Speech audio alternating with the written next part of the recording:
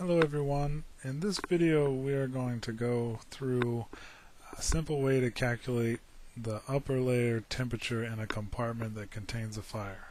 So in this situation we have a standard compartment, and that compartment is 3.66 meters long, 2.44 meters wide, and 2.44 meters tall, with a door 0.77 meters wide and 2.05 meters tall. And we have a fire with a heat release rate of 400 kilowatts. So that's Q dot equals 400 kilowatts. And we're going to take the effective heat transfer coefficient to be 0.025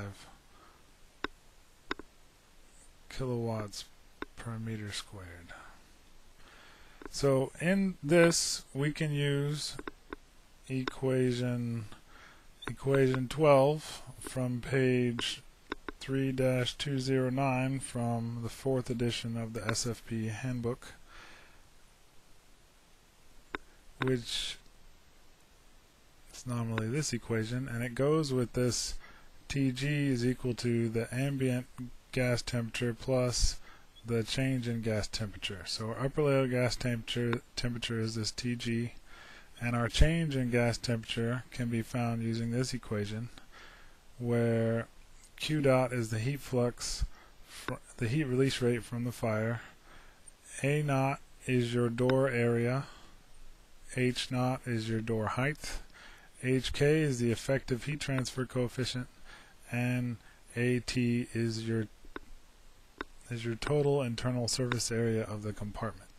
Alright, so A naught is 0.77 times 2.05, which equals 1.57 meters squared. At is going to equal 2 times 2.44 squared plus 2 times 3.66 times 2.44 plus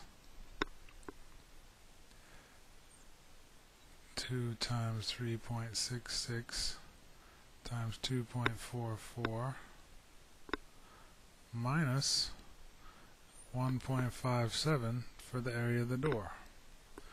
And so At is going to equal 46.05 meters squared. So we can take the information that we're given and plug that into the equation we got from the SFPE handbook. So Tg is going to equal our ambient temperature, which we're going to assume is 298 Kelvin. Forgot to mention that. Plus 6.85. That's an empirical constant, so it's important to use the right units for these terms. So Q is in terms of kilowatts, so we have 400 squared over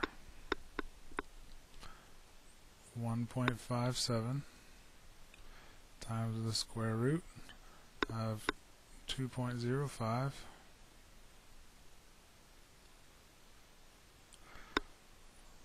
times our effective heat transfer coefficient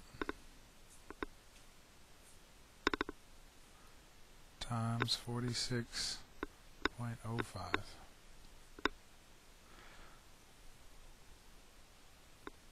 And so that gives us an upper layer gas temperature equal to 588.9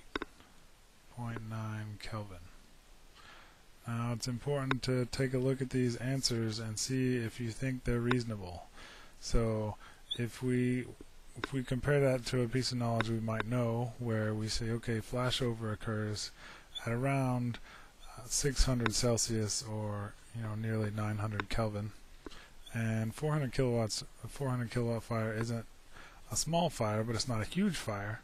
So we might think this fire isn't quite enough to flash over a room, but it's enough to get a significant portion of the way there. So this answer seems reasonable. And it's important to check to make sure your answers are reasonable whenever you finish a problem like this. I hope you found this useful and you have a good day.